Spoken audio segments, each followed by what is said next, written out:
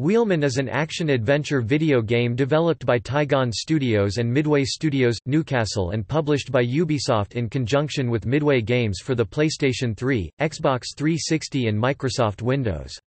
The game was released in March 2009 and stars Vin Diesel.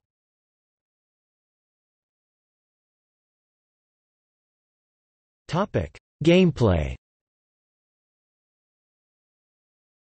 The game is set in an open-world environment modeled after Barcelona, full of destructible objects, alleyways, shortcuts through office blocks and a total of 31 story missions and 105 side missions.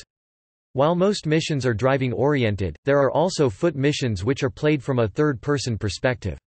A wide variety of weapons are available to the player, such as pistols and RPGs.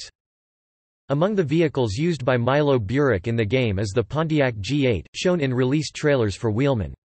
Reports also indicated that the Opel Astra is a drivable vehicle. In the demo, his license plate says MRTLKM8T, which is a reference to Mortal Kombat, Midway's popular fighting game.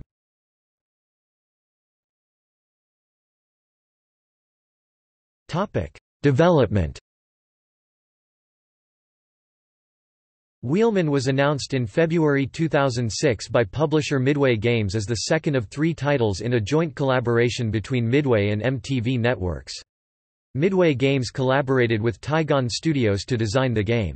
After multiple delays over the course of around 3 years, Wheelman was released in March 2009.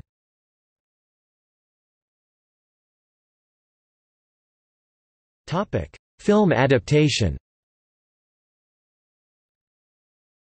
Simultaneously with the announcement of the video game in February 2006, a film adaptation was announced with Vin Diesel in the lead role, and Rich Wilkes, who worked with Diesel on XXX 2002, was hired to write the script.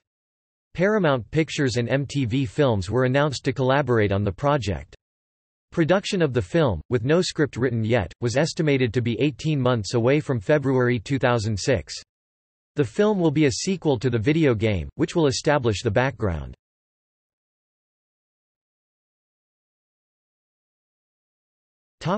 Reception. The game received mixed or average reviews on all platforms according to the review aggregation website Metacritic. Many of the reviewers criticized the game for falling short of story mode and lacking multiplayer functionality. Giant Bomb's Jeff Gerstmann said, "Wheelman has some great ideas that are executed well, but a lot of the peripheral stuff is underwhelming." GamePro, however, called the PlayStation and Xbox 360 versions, "a GTA meets Burnout romp." GameSpot said of the same console versions, "Wheelman offers plenty of movie-style thrills, although it's hamstrung by terrible on-foot gameplay." Hyper's Darren Wells commended the game for cool and useful special driving moves and genuinely new locale. However, he criticized it for meaningless vehicle handling, cheating AI, poor on-foot level design, and bland graphics. Tom Hoggins of the Daily Telegraph gave the Xbox 360 version a score of 7 out of 10 and said that it isn't exactly the smartest video game out there. In fact, it's quite possibly the dumbest game I've played in a long while.